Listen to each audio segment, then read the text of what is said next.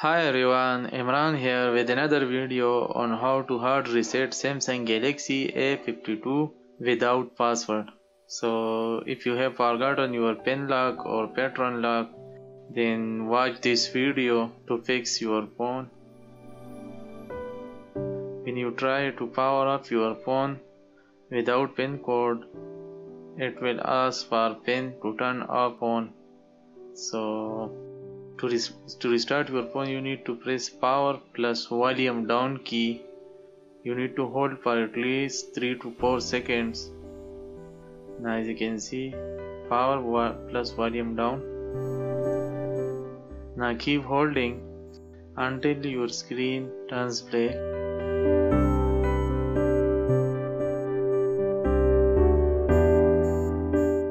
Now I am holding the volume up.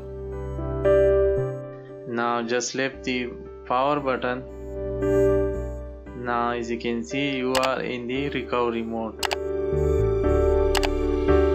Now you can use the volume up and volume down buttons for navigation and power button to select the desired option. Now highlight the wipe data factory reset and select it using power button. Now here you can confirm factory data reset using power button. When you press this, it will factory reset your phone. Now when you are done, you can then reboot your system now.